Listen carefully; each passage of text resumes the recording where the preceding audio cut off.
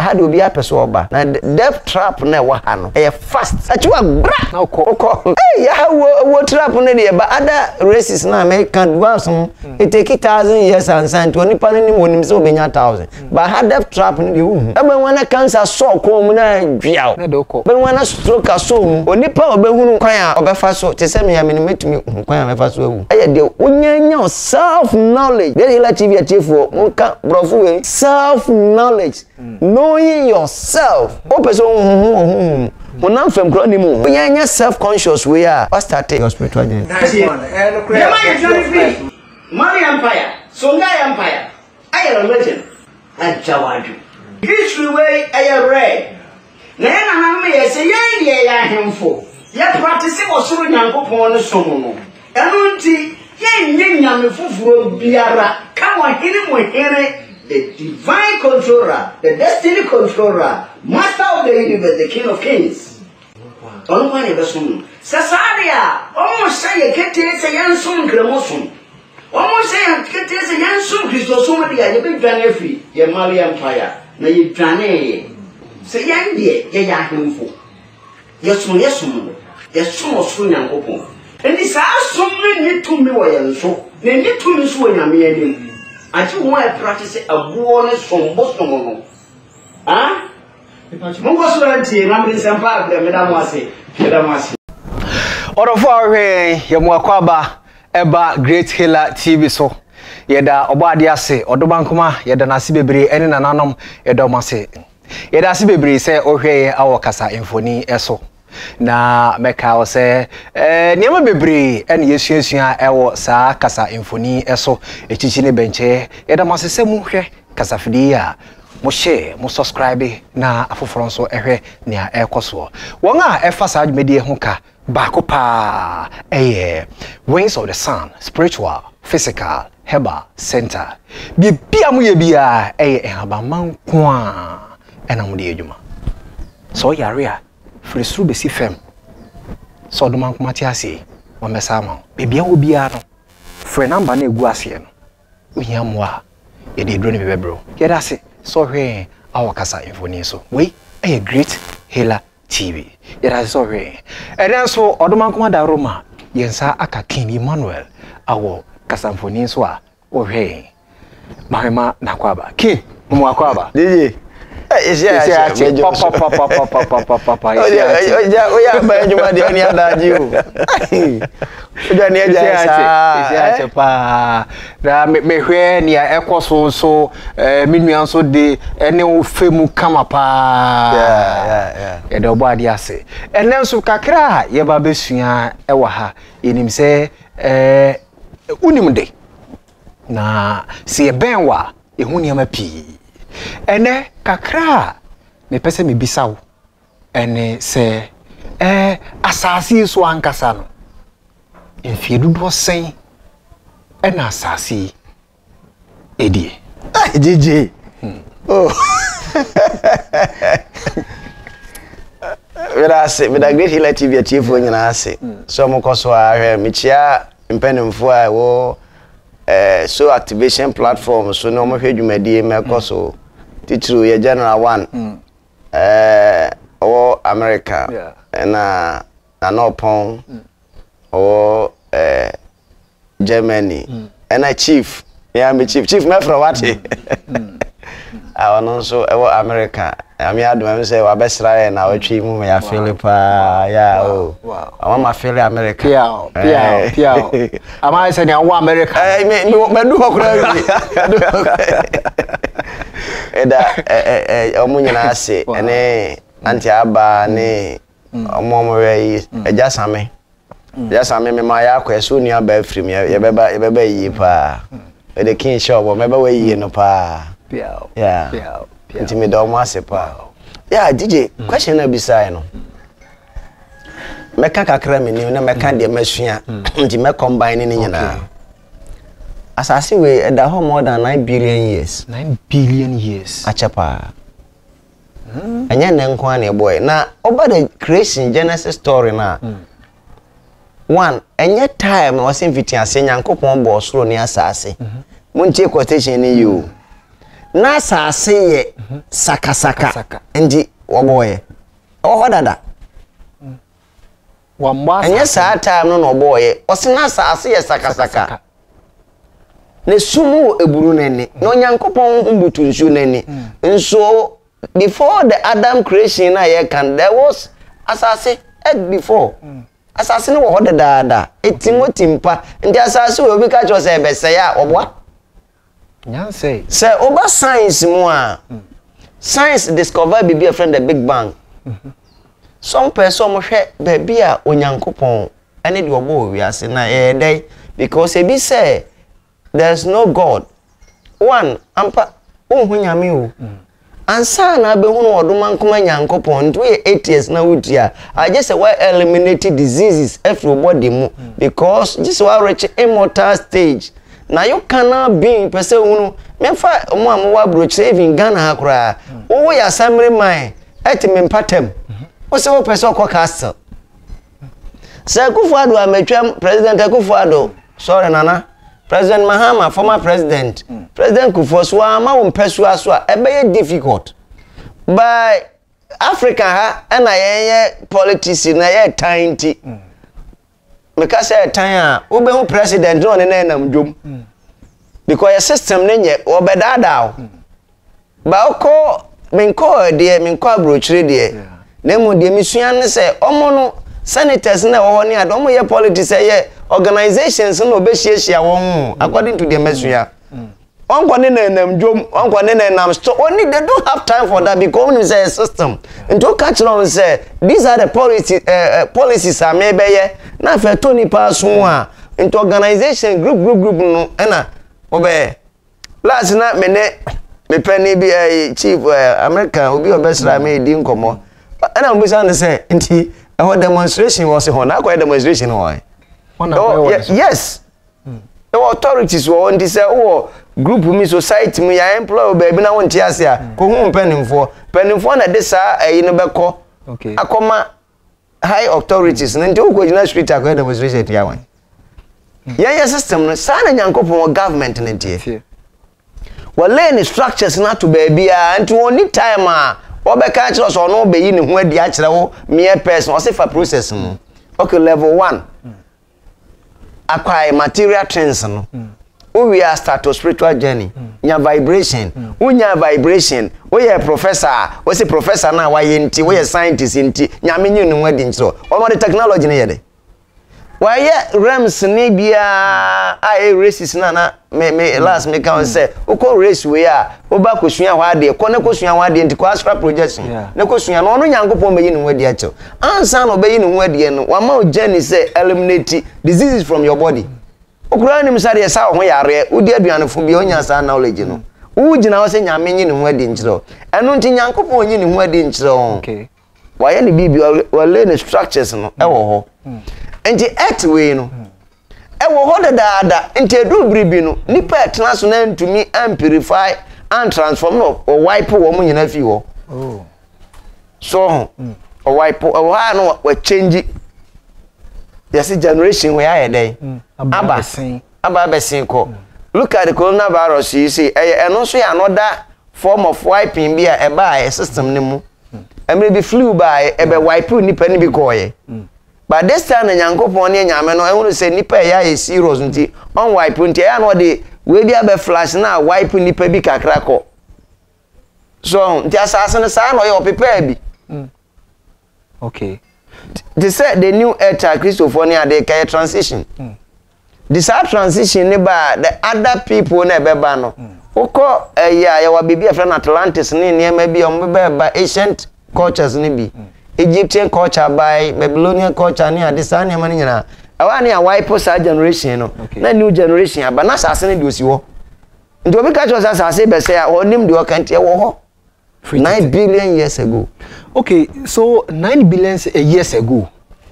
Na obi wo sa asase ne so. Yeah. Ansana asase na ye sakasaka no. Ansana Adam. You want so what the dinosaur stories now no more can say there was a dinosaur. Ni na rare. Okay. Na say na me share documentary bi wo California. Almost a certain place that dinosaur bones no ni ade wura wa ubo me call hotorisa on say me researcher me metigana ha na me hwehwe wiase nyina and the Kimano am teaching nya Kimano just me Kimano me search the truth current affairs isunya no way almost a certain place at that bones ni be discover say bones no 4 billion years. Wow. So dinosaur is in a rare story. Na woman na yare bi aba na be wipe nipa ni bebre te say na nsan coronavirus here by nipa bebre wu ye sie won te say yi no sana etie because onyankopon na dey ato us obi an rich immortal. Okay. Fa powerful na so hwe o human race ya mobo o nipa do ya da bewu de enti aye bewu ne se enye sa powerful na nyame de ma ye no ne nam so no. Okay. Because if we say when you billions of dollars, pounds on any powerful now, no. I idea beboa when we start your spiritual journey into a bienya 70 years one course spiritual journey life back okra. Because a legend dey wura na dream ja ka kire ntu onim say oh a legend na we wura spiritual power. No, spiritual power no say oh fast work we say obe eliminate diseases from your own body. So assassin no obi wo ho a wenyi sen asase apart from onomankoma. Yes. Why? Me to me mo body. Your God be a friend Kanawu. Kanawu. Wa mama boni din. When 11 billion years. Wow. Friend Kanawu. Ono so wasa. Ka na kamba be kan. Baby, but did you ode enti mama nyeni si ya. Yes. O asase so Kanawu bro.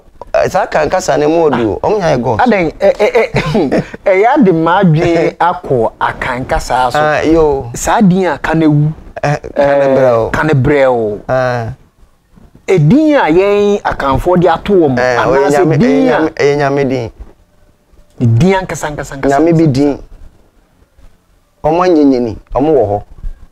Wow. I am really I'm talking from my own experience, what I have seen, not from the book. Okay.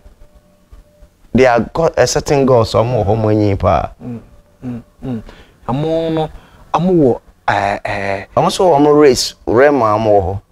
Wow. Make I say omo na at times oduman kumane no omo from say as a cabinet beings. And no omo trankonya say omo nyini a ode bibi to anim na omo nso announce a share sa I'm fancy cabinet omo so be bad down to the last creation. Amone nyankopon anaso odomankoma no twaka ben potin ene domuntem apart from sa trankonwa asem ya okay free sabri nim ebesi ene on say me to me we say baby ade me wura hia board ba me dra de bi ketwe bi nyankopon ya trinity on say the tie fon show yeah nyame ni oba ejani ni oba ni okay ejani na enani eja all right and now left okay nti omo me no be share no na ebe wo oba nti omo ba say omo anu say no e be share na wo oba okay to oba no na e lie da na no so aba na oba no so aye say on so benya oba ne be masa na abewo abehiem na is a pyramid we no oba we na abrofo no mo food chain pyramid no the form of creation no said nyame SE no nti omo da realm ma form ni mu okay na omo so awo aba na isane sa na ebetete sa steps sa nti omo yes sa bedu yen so nti ano na ye realms na me kire say spiritual realm no a community bia nti memete ye say that beings no enemy nti memete wo say me fight say me do that immortal stage no nti madwene nti ti say nsem America say no nipa bebre ntemase because ye dey aka kire nipa bia say so ba nyankopon tiri mo pon nya say nipa bia rich immortal nti esa o start your spiritual journey no I don't think I made the great healer no because that healing process na me femu no and I made say nduru no ema amansan say moso monja na monhwe say ye betumi afada kwan we so already the immortal stage na and this is that consciousness I will be teaching consciousness say to eliminate diseases from your whole system. Wow. So asasi ankasa no da ben asasi we because niate from the Bible where they can kasa asasi no we are CBN who no more Bible say. Yeah. According to Bible, in some moka, assassin be saka ebe nane ebe bibi ho. So asasi angasa nyame no mono. Ene ye no. Ehni e betena. After sa nyama we. And bibi no sa omo mo kasa mo kan Isaiah chapter 13 verse 13. Ose na asasi onyankopon de Timothy mpa. Bibi no betumi asel. Wow. There's nothing. I said, I am in person me call religious doctrines, concepts, ideology anymore. Because the religious ideology and the concept, you know, it differ from the spiritual path. Because the spiritual path lead you to enlightenment. Maybe to say the positive and negative. People think that there is something called evil. There's nothing called evil. There are two polarities, the masculine and the feminine. So feminine hegemony and then masculine hegemony. So the feminine side of God is a healer, and then feminine side of masculine side of God is a healer, and the feminine side of God is happiness. Okay. Okay. You see these two things. So there are certain things that give human happiness. So if say nipa no onya happiness there, it means it's good. Yeah. But the same happiness in the mono and a suffering ewo. What did they mean sa boss wo fuyo ya? Anya wo did any happiness? And you what you come ko speed sa no when you can you fast then accident will come. So inside the happiness and I'm suffering here day. So when the suffering comes people think it is evil. But inside the happiness when you sika bibiri is good but sika ne basa when you adaji mpo no wadidi then at end of the day you know o de mrika tututu okọ adwuma wonye entina abrofo no system is obedu adwuma mpa no coffee because bibiri to me be adwuma mu a no mo ni die but onya coffee ni de be sustain won watumi aye adwuma these are the wisdom if you don't have you say something is evil. Wow. Ye adwuma wa anya adwuma hyedem wa ye kwadwofo ohia be kan come so bedew webedew didiye undidiye usole a nantwinam preko nam aka ni nyina abom de kosua nche na mafra fufuo siwanim pizza we udidi basa dem obeyare wo yare a ente a lack of knowledge of this we say. Wow. So yeah. Wow. So yeah, what may you briefly and kakra dia fa asase so. So yeah, we universe na nkasa so. Universe na so in fear do saying and a universe no Eddie. And na quite right yes was any there is no God. DJ. But me a kire me ma me mfie. But da one me ma me papa hia wo me de. Ntimi nchire na adwokro. Nanso mo hia ai. So obisa say universe na there according to scientists was 13 billion years. On calculation no. Yeah. Because some discover be a friend the Big Bang. Some person who nyankopon and the boy no. No mo here according to satellite no echo ya koduru baby a baby koduru ye no ehunu say there is a tiny light be but more now the satellite na explode they call it the Big Bang. This Big Bang theory no scientists found mean discover because technology cannot comprehend God. Cannot grab God because God is beyond technology. So there's nothing that you can calculate because when the woman is ABC unnecessary. And I cannot say me papa ase. It mean to me papa in fear wedding. Wow. Because you are recording in fear no. For answer endless energy. Okay, the flash that movie be a friend of flash. God is formed like a flash. And you said you who the children will be on a and you cannot define God. Okay. But the only you can define God wo de waye ho so waye nsuo nti waye odoma nkoma waye nsuo waye ja waye oja waye mframa. Look at air. Nobody knows say mframa efriha but we breathe air. We know say the air you cannot see air but there is air. And to be fair, if there is no God, where from this air? Nobody knows. Over here, I say, from every 4 corners of the world. You cannot there are certain things that's mystery. I mean, somebody, why are scientists, why are with me? There are certain planets, it's closer than other planets, Venus. By all the scientists, some we are saying to me enter Venus. Because there, there is a volcano here. Venus is closer. It's closer ben asase. It's another planets. No ko Mars, ko Jupiter, ko Saturn. Even now, there's a scientist called Elon Musk, one of the greatest, richest man on this earth now. Walanche hotel be on Mars. Okay. But Venus is closer than Mars. But why? Because Venus, there's a secret. When a sexual energy, is a friend, a planet of love. So that is why the Indians call the sexual energy, say Kundalini energy, Kundalini fire. That energy, the sexual energy comes from the Venus. It's like a volcano. Scientists will try to penetrating this, they cannot. So there are certain things, mysteries of the universe, you cannot explain. It will be a friend, the dark energy and the dark matter. 75% in Yama Onyankopon here is dark. Black. That is why everybody, only and anybody who thinks a black is evil, that person don't know what he's saying. He doesn't know what he's saying because God is black. Okay. The dark energy. That said, this dark matter and the dark energy, black hole, all these things, scientists person will discover.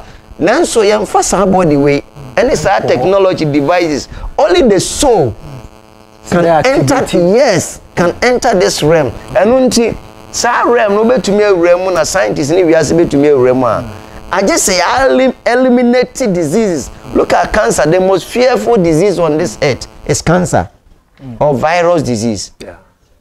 Human beings don't know how you be to me eliminate it. And the person God I say it is impossible. Even there, in the actual way what he kura into me 25% and your media mind say you class the entire human beings into me and say you have to eliminate diseases from our system. Okay. According to Nia ye Efa University hui obo number of years be a university no approximately ADA. Yeah. So after apart from no odumankuma, apart from odumankuma no obi nso wo ho no mo a enyi say the number of years or predict and say yeah. The sun area. The sun oba the sun god owie nyame do hwe owie aso ono ne hwan nyame ba no the true son, the first son of God. And Jesus o me pesa wo di mi brem kakra DJ na de because agba we ya wa ba dia me ya na maka de enka we brem kakra this son obi wo wi anachi. Okay. O control wi a so okay. Nti wo hwe sa SON o mo sheda no mo dan na nye SON SUN the sun. Okay. Nti ene sun god owie nyame bi nti de ohwe owie aso nti ancient culture ne nyina no mo worship the sun god no. That sun god no be ba betena asase so purify owie ase. The healer. Okay. The great healer obeba me ka great healer nyame o me pa je say o yaresafo bi obepia obe eliminate cancer every nipa mu because the most deadly disease are nipa ono so anyi pa ono o papa the first born onyinsem onyi nti ono control area control area the energy solar energy ni on the control area the most fearful being ono no obema earth way enya everlasting peace and until na Jesus eba ye na omo friend say we the son of God because you we are nyame owie nyame son of God owie nyame oh say ono na wa ba the light na ba or they say eno nti when to me anko no so besan ba bio wa ba restore people everlasting peace immortality and on my last video no na me kire say what they say Christopher train Jesus as a Moshiach or Messiah incremo for train Imam Mahdi India for train Krishna Buddhist for train Maitreya Buddha all these beings say ono never represent the son of God and until a virgin birth by said the yebe wona wo be save asasi the Horus Mithras Jesus nipa bebre by some ye son of God because this son God na oba abefa nipa tebia and is over this a new age of Aquarius this generation expected that savior no to save the world. Okay. Now I'm beba de. Oh yeah.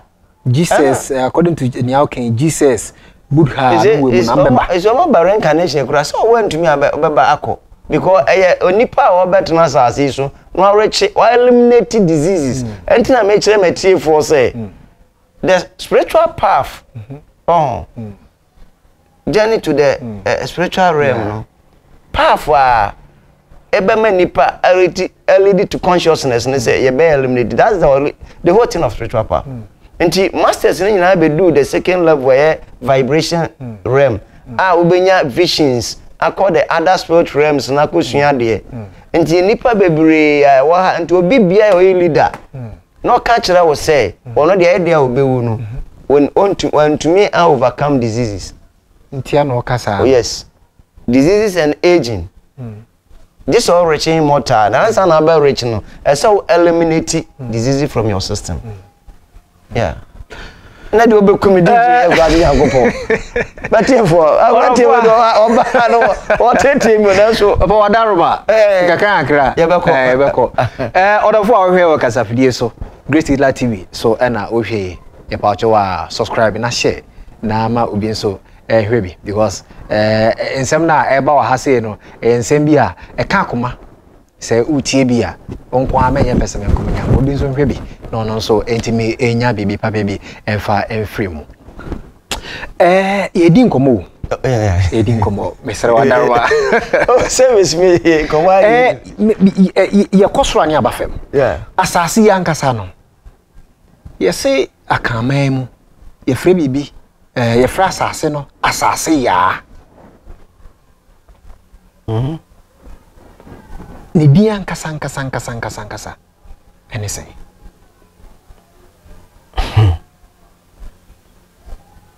Gigi asase ya na namnim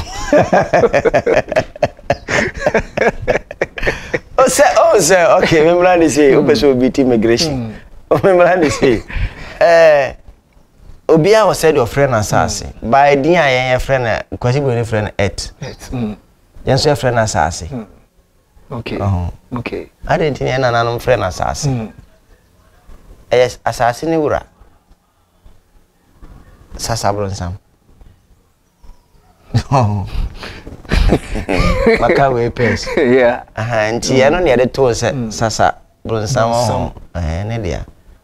Sasa Bronsam dia. Asase no de to Sasa Bronsam. Se previous videos bi o chire mu Sasa Bronsam yeah. Sasa Bronsam na asase na nkasa no o san say nipa ye body ma onipa ana na nti onipa ne Sasa Bronsam no say no nti na yen si nipa ye bonsam onzi akase ho be ya na difference e bonsam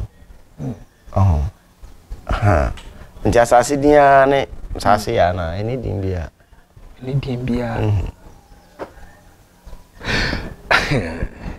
nipa yankasa no o kire yakwa no enuane bi ene nsuo ene haban a ewo se yedie nipa wu a mfieru do sen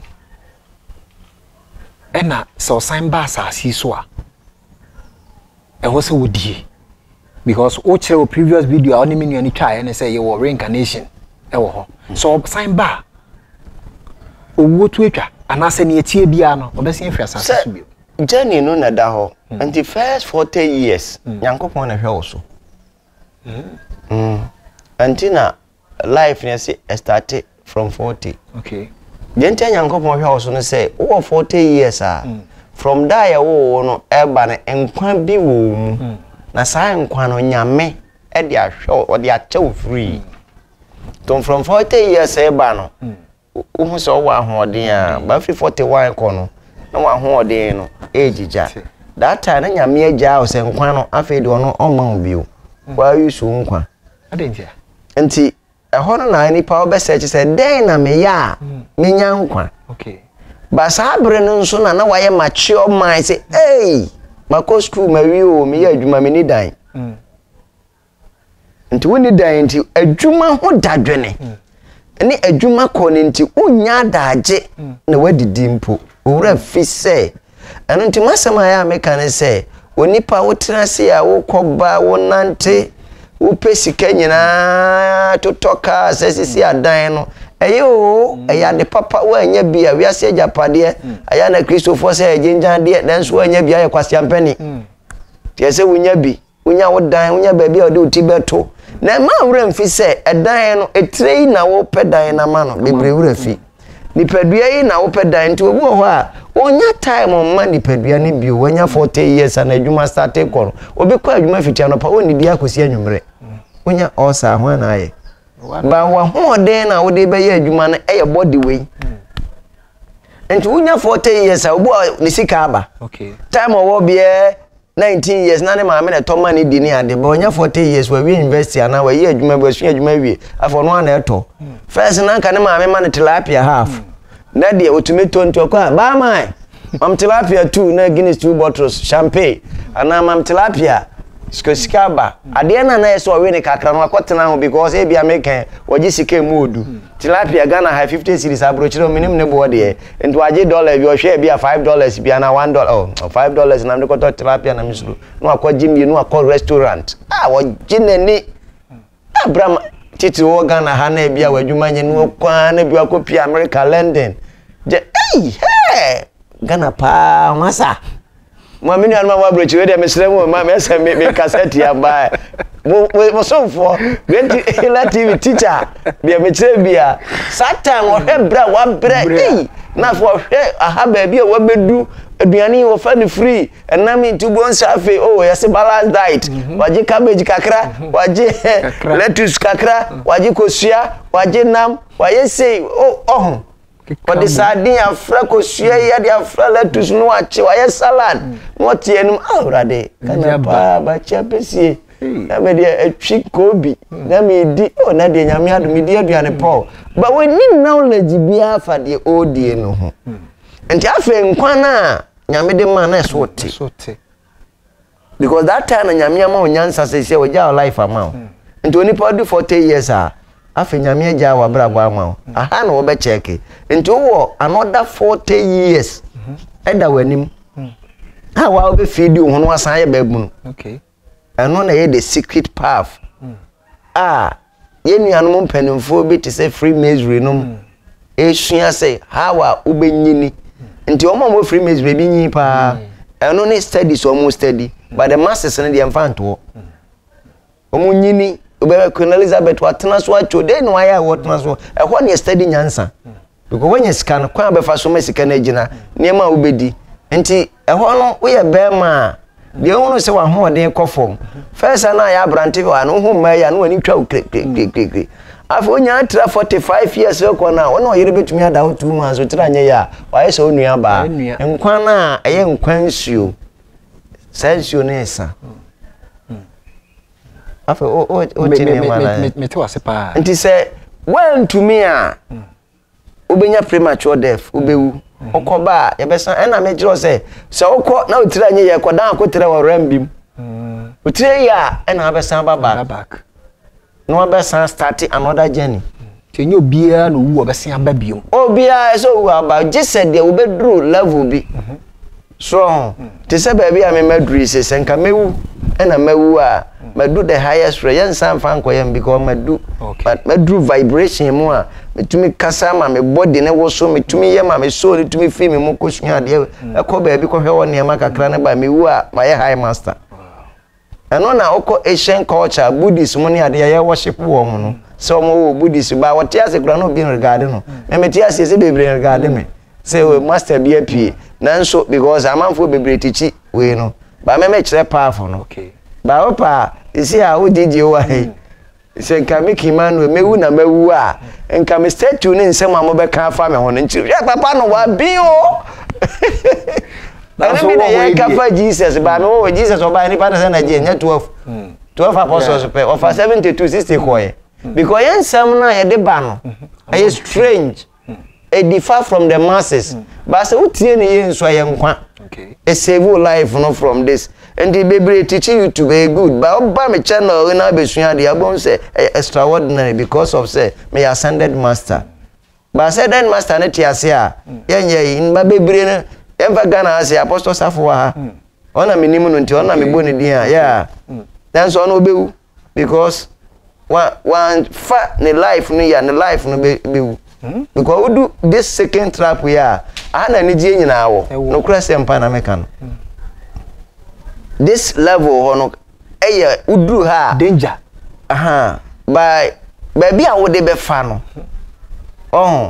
ebe mo wawu okay because ebia ma technology me fa ne so no say ebia ma ne technology ho adwen kwa na odi okay because aha no uduru a eso wura healing yeah so jai say ebia we chi na obetie me video ya obejai na waye ojai technology na obetumi revive ne body no wow because obetumi adane oyemre on me hu na che ba say na age ne kwa ni okay so baby a waye technology na du no ojai no the man almost say patterns na monto aso no no study ne ho say baby odu no betumi awura immortal wow ba wanyere ne ho so obewu aha na Jesus na obi adudu ya and he say o worship Jesus is here be a immortal beings ne bi na omo do that vibration higher vibration ne bi ti amemeti ase apostle safoti ya but you are searching another vibration mind all the knowledge to the spiritual realms no or you are searching for Jesus again kokwe so be ba beto no wow enkomo na ede nipa ankasa wa betena asase so wedidi mfie dudu a wenya na wawu yewo amamre a eya akan mam anase bibifo yeye ekamia yesi yegigi owu so wan na di kan wuye na amamre ben ne ma na yeye ana ne busuafo yeye ma no because as a niema ya kwa nim kakra because we are your 40 days ye di edudianan ni ade when e di kan wuye na amamre ben sa me start from Egypt na di odik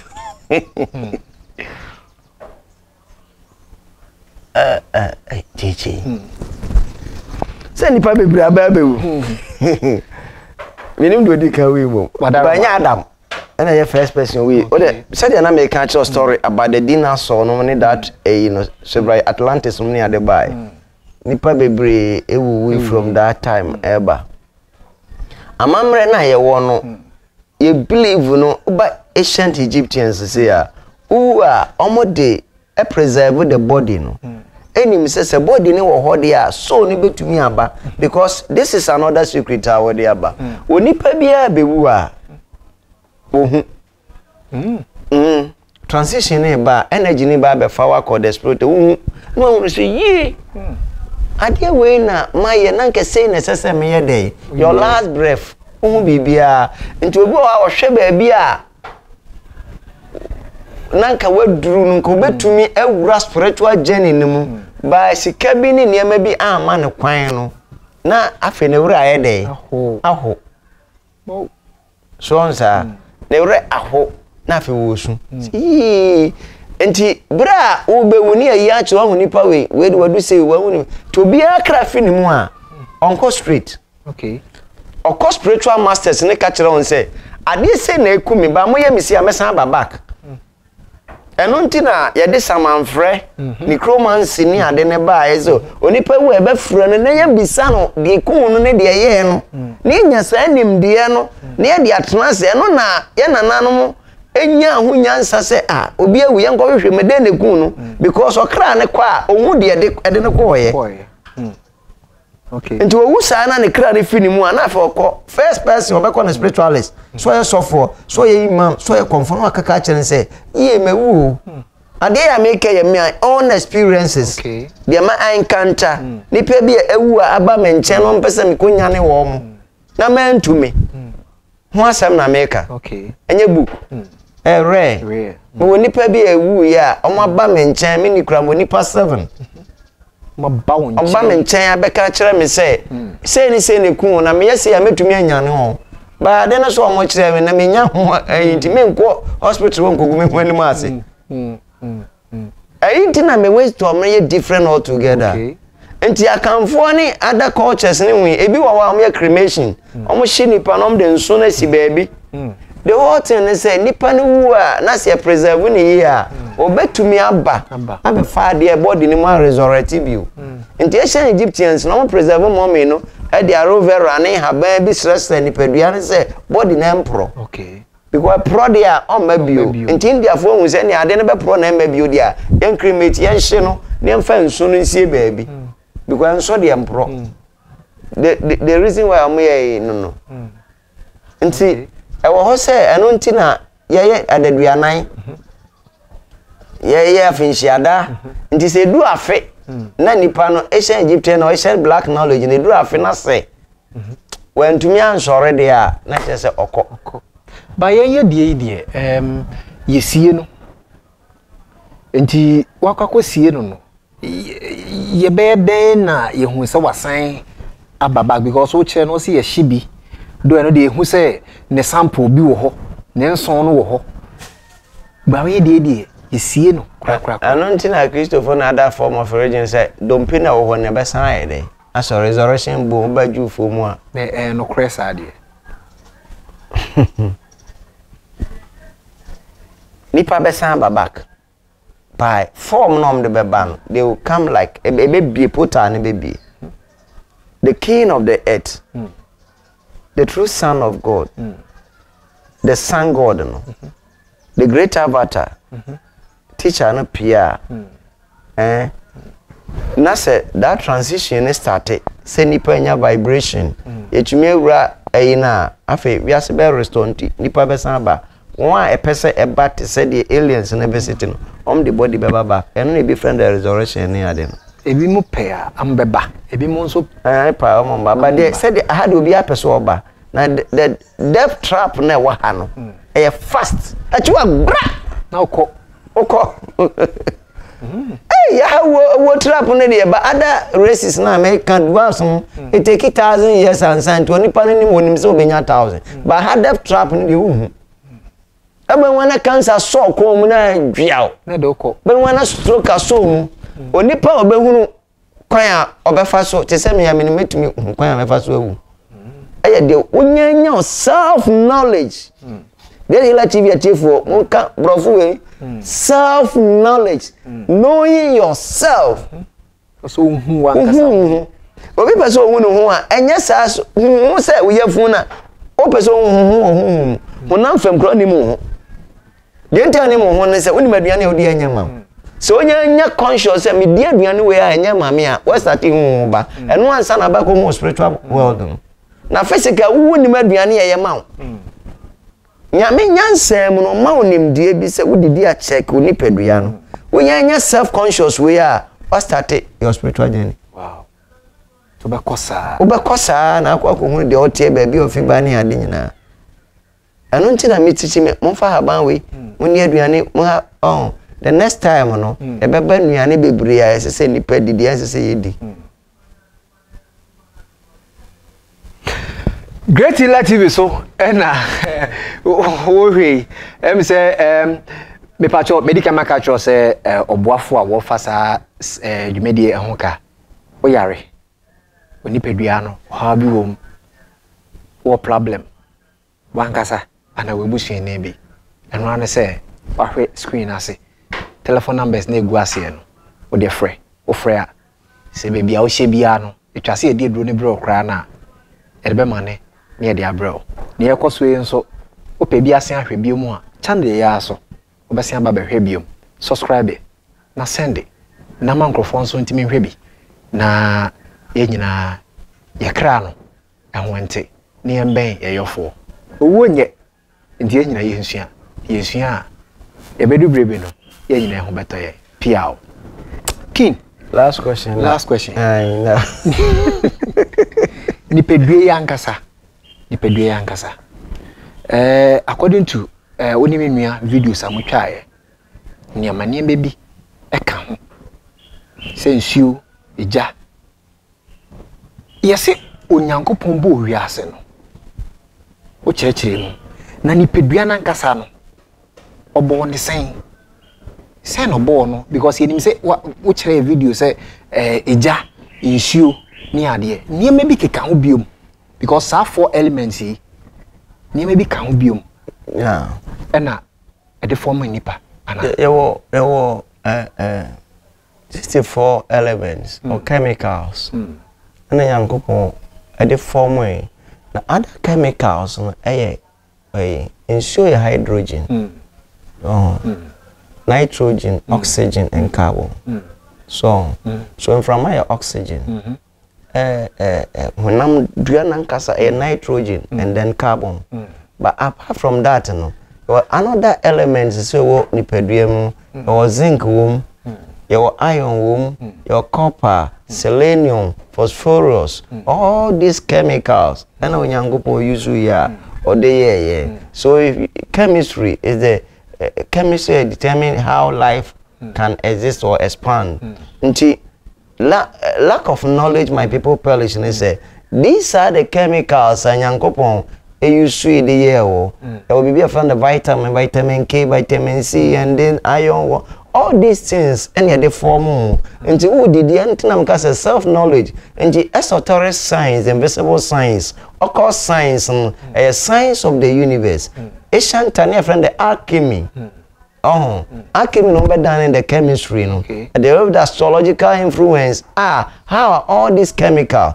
This universe was formed with acid, gases, and then electromagnetic energy. So these acids na elements na ibenya we boni chemicals na nyame de yen. But other forms of chemical no nkete bi 0.1 e bi 0.5 all these chemicals nyankopon use to form and this help person God then these forms of chemicals na try say okay me here iron on body when iron deficiency comes out moja aswati anemia ba when the phosphorus deficiency ba phosphorus deficiency and my body need to me and repair no so the cells no be to me repair all this chemical until we have vitamin E, vitamin this, vitamin all ni nyina eno na esese humans no ehwehwe say ye benya vitamin E free day mu vitamin C free day adem we dey adem so bra wonya sa nyansa no o body need transform activity and matiefo a omotie me a kirekire me a great teacher of human science, the body. How are elemental diseases in say you this chemical say okay, copper, iron. When you combine engineering formula, copper and iron combining and electricity here so you need copper and iron. In your body. Iron, yes. And you better this ania may be bow body iron. Come on, brother. You don't have to. Yeah, bring in Tianka. Chemistry of life. Yes. We are nanki a 666 mu kakra because idea ha ya dream p but ya bring in ti ye de besi hansa na ya pebre na yasan ato aso biom ya taniama bebre ne tofa bomu no dien poten na wogina so e de gya yakwan dem dey so Great Healer TV at for ne se mo so ahwe the channel no this is the channel of life lesson the secret of the universe so this topic is the secret of the universe yeah these are near human beings no yes steady ama as a we say I zigzag. If you study all these things, you read consciousness, you read God. To when say me see beba, me see beba. And until say study when you name we ya. Obe de kunu nyame. To be catch also nim nyame a, when nim abodi anymore hintasem. The secret of the universe, the secret of creation. Before God, the God of the universe, Father of mortal and immortal beings, Mother of mother, God and goddesses, and obey you on what the actual. Now, what study the nature. That is why the white race and echo when him as the black race, because the white race study the nature. But yeah, abandon the nature, and I study near my even say study. That is why black race we are doomed. But if you go back and study the nature, say nyame boy say na eden no boy say, okay, planet Jupiter, eden nyame boy, na den na nipa, e we influence ntia ye na di ache. Then we should go there and study. And ama the study of life, study of nature, no. And I'm a TF4, mo study. Monko so na mo no haban no. Monko so na mo ntie mo great teacher. Na so nyankopon tie ase na nyame no tie ase. Na me tie ase die. Ghana beye Africa beye we ase nyina bedane. Beda mo ase TF4. Pia. Ye beda kina ase. Em se ode afem pi. Nyame adom, na sa adom dum ya. Ye be san de aka na atwa so biom. Obuafo the medical market show say wings of the sun, spiritual, physical, herbal center. Shanos mama say ye hono modie udura ebibiduro enko a ena ye yusu ewo ho enya brofuduro epacho wa ebibiduro nko a na so yare no firu trini mbesi onase oboru mpo a obenya ho aduro nti mesrew bomode so beba na wabeje ayarhwe na bibia betimi akoyi ama screen ase numbers in the go ye chira kwan ewo akwati aboadua ye ne asfo mu no ene di hwe anim bra na beja hwe wate na yare ya nyame adom na sa adom do ya ye woda sende echiri